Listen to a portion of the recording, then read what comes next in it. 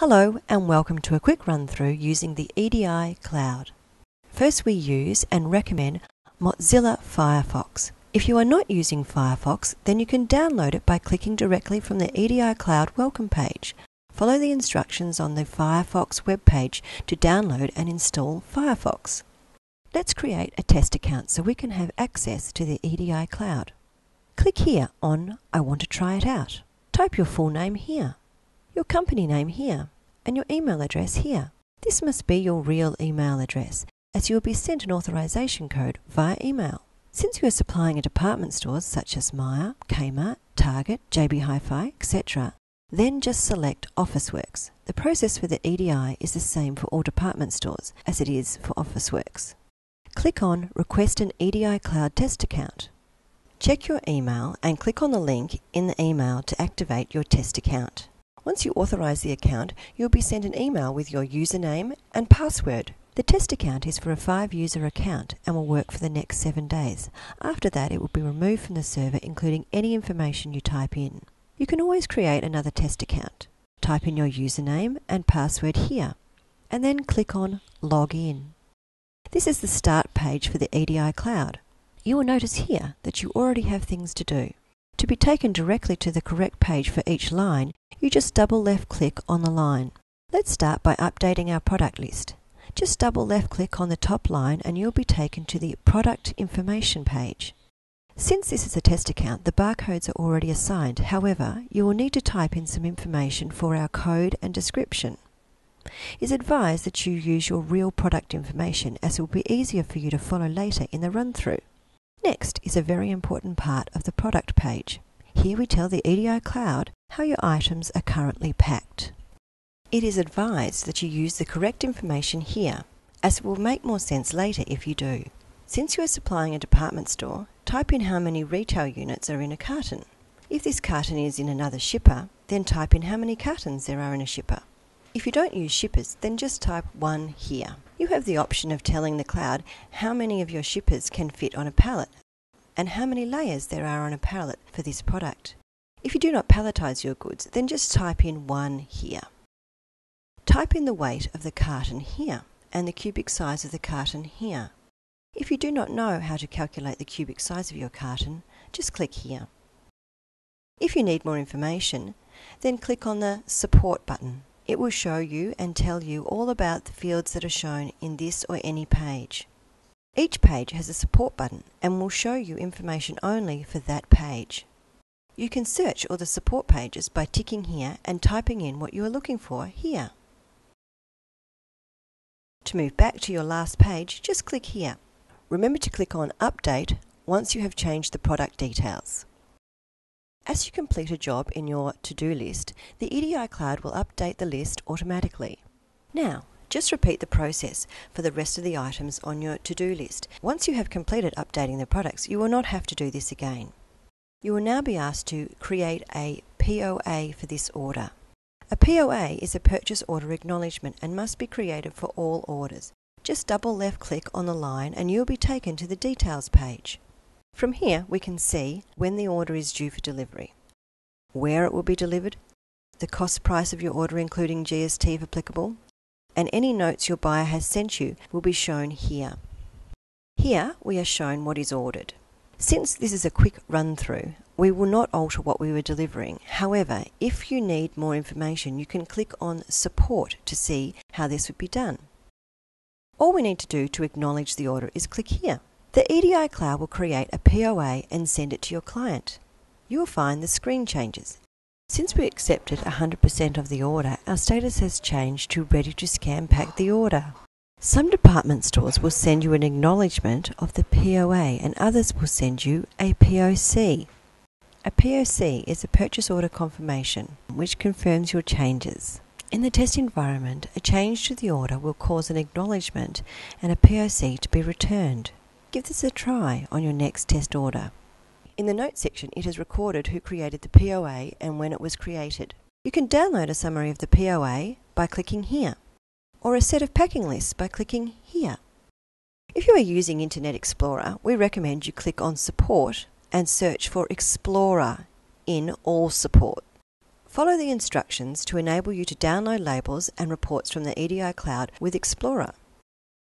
Now click here to be taken back to the Start page. Normally, we would see that we are waiting for acknowledgement of our POA. Since this is a test environment, the acknowledgement will come back very quickly. In the live environment, the acknowledgement can take from 10 to 60 minutes depending on your client. Next, we need to scan pack our order. You will see that in your to-do list, it is telling you that it is ready to scan pack the order. Just double left click here to be taken to the Scan Pack and Order for Delivery page. Your order will be opened and displayed for you. It is on this page you tell the EDi Cloud how the goods are being delivered. Since we are supplying department stores, you'll be shown a lot of options here. For details on all of them, click on Support. Here is the store number and the name we are currently scan packing.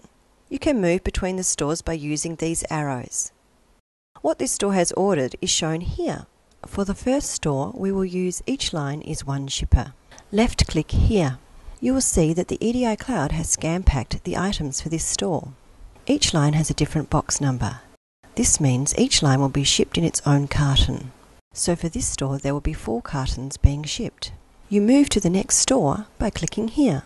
For this store, we will use all lines will fit in the one shipper. Left click here. Now each line has the same box number. This means that all lines will be shipped in the one carton. So for this store, there will be 1 carton being shipped. You move to the next store by clicking here. For this store, we will use Best Guess. Left click here. Depending on what you entered into the product list, the EDi Cloud will now pack the goods per carton or shipper or layer or pallet. As you can see here, the items have been split into boxes of 12. There are 12 units in this box and 12 units in this box. If you did not enter any information into the product list, then you will find the EDi Cloud has scan packed 1 unit per carton.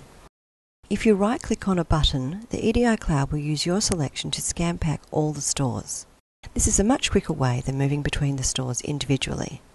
You can even scan pack some stores using one button and then right-click on another button to scan pack the remaining stores another way. If you want to change the quantity of an item, just left-click on the line and type in the new quantity here. You'll be shown here that there is more stock to be scan packed, so make the corresponding adjustment to the other carton. If you need more information, just click on Support. If we want to change something, just highlight the lines and then click on Delete Lines. Now we need to tell the cloud the consignment note number that the goods are going to be delivered on. If you don't know this, just type in your courier name. Click here to create the ASN. Tick here once you have quickly checked the scan packing information is correct. It's a lot easier to fix a problem now than after the ASN has been created. Lastly, click here to create the ASN and send it to your client. In a few moments, you will see the screen change. Here are the SSCC numbers which the EDi Cloud has allocated to each pallet. You will also see the Print Labels button. Left-click here. This is the ASN information window. It lists all your items and how they are packed, as well as details about the delivery such as the weight and the cubic size. To produce the labels, click here and wait a few moments. The labels will be downloaded as a PDF, which you can then print to your thermal printer or laser printer. Later in this run-through, I will show you how to change this format to 4 labels per page for a laser printer. By default, it is set to a single label per page for a thermal printer. You can save this PDF or even email it to another for printing. Follow the instructions from your client as to how to apply the labels to your pallets. Click here to be taken back to the Start page. If you ever need to pre-print the labels, you can be taken back to the last page by clicking here on the View ASN List button. You then select the ASN you need the labels for from the list. To produce the labels, click here and wait a few moments. Click here to be taken back to the Start page. By now, the test system would have responded to your ASN, and there is nothing for you to do in your to-do list, or it is telling you that it is waiting for the acknowledgement of the ASN you have just created and sent. Just wait a few moments. The EDi Cloud will update the page automatically for you every couple of minutes. If you cannot wait, just click here, and this will update the page. If you want to see what you have just done, click here to be shown the User Event Log page. Click here to be shown everything you just did.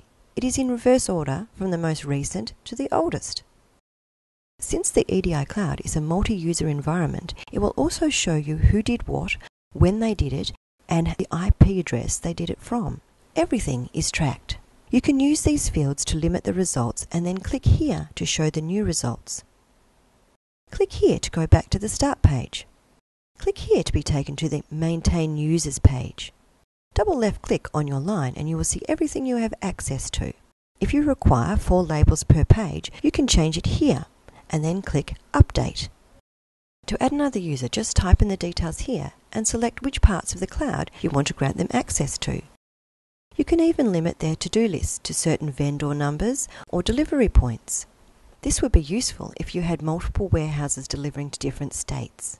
Lastly, click on the Add a New User. For more information about this page, consult the full manual, which you can download from the Manuals and Video page.